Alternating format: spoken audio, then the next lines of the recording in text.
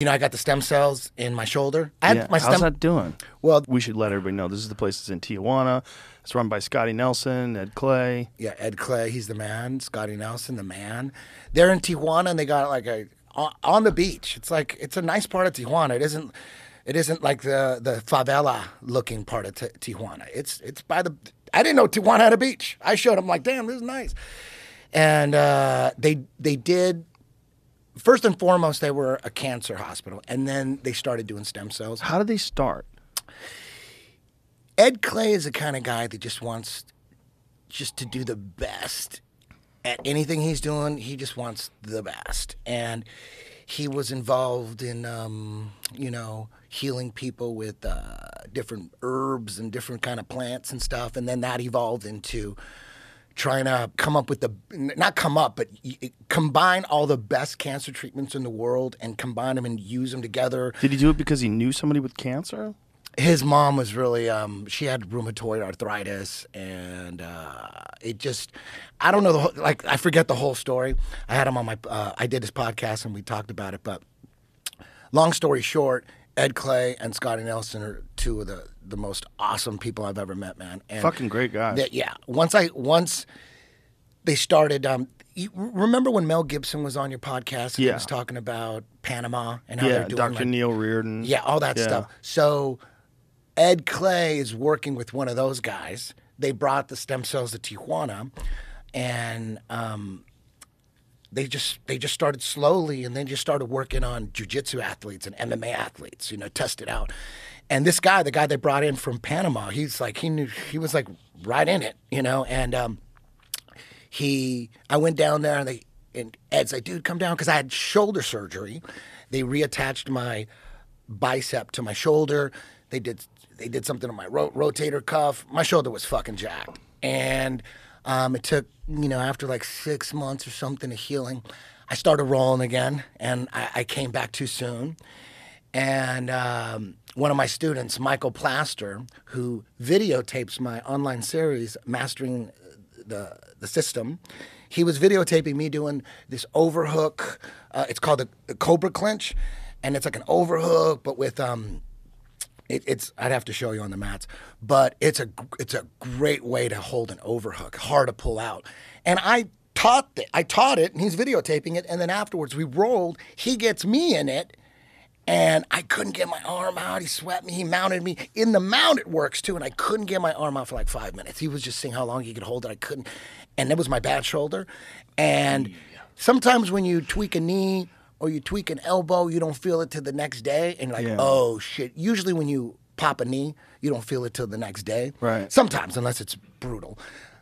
That, right after we rolled, dude, I couldn't move my shoulder. I'm like, dude, my fucking surgery shoulder is fucked. It felt like I just had surgery. You know that feeling when you can't move it? Did you get an MRI? No, but I just felt like it was just fucked.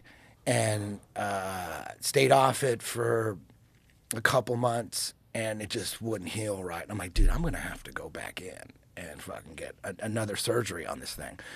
And that's when Ed Clay said, dude, before you do that, just come down, let us shoot you up with some stems and see what happens. He goes, you have nothing to lose, just come down. And I'm like, okay.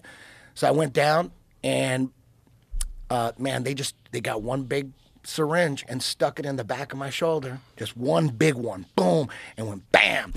And I'm not going to lie, I was painful as fuck. I was screaming. I was in this hospital room, and I was screaming.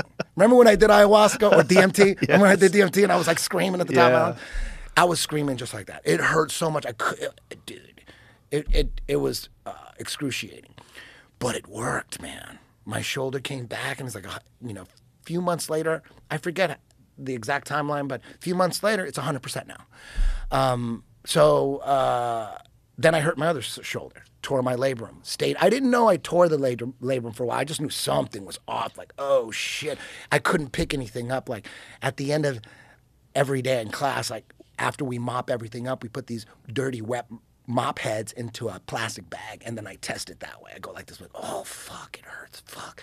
And then my good shoulder, I could do it all day. But that's how I know. Every night I test it, bam, ooh, something's wrong. And I didn't do shit. I hadn't been rolling. The last 4 or 5 years, man, my rolling has been so sporadic. 'Cause I had back surgery in 2016. That was massive. And then shoulder surgery, knee surgery. And then now my good shoulder's fucked up. And I'm just giving it time, giving it months and months. Started getting into yoga, doing yoga every morning. I go, maybe yoga's going to fix it. And it didn't fix it. And then Ed Clay said, come on down. We got it down now. The whole system, they got it wired. Because when they did this shoulder, they had just started it. And it fixed it. They go, come on down before you get surgery. Come on down. So I went on down. So now they got the system down. Dude, you go down, they get you a hotel. It's all included in the package. You have a hotel in San Diego, in the marina. It's beautiful. They pick you up. You stay there at the hotel. They pick you up. So you stay in San Diego? You stay in San Diego. So you don't initially. stay in Tijuana? No, initially. Oh. You land in San Diego. They pick you up on a Monday morning. You come in Sunday night, spend the night. You wake up Monday morning. They drive you across the border. Then you stay. There's a nice ass street in Tijuana that looks like LA. It doesn't look like the Tijuana. I hear like the cartel just fixed it all up and everything, but it looks Really? nice. There's a street and there's a Marriott there. It looks like you could be anywhere in the United States. It doesn't look like the TJ you're thinking. The TJ you're thinking does exist, but there's certain spots that are really nice. Watching a lot of this Yeah. cartel violence that's going on in Tijuana now. Yeah, none of that's going on by the beach where they're at. So How big is Tijuana? I don't know.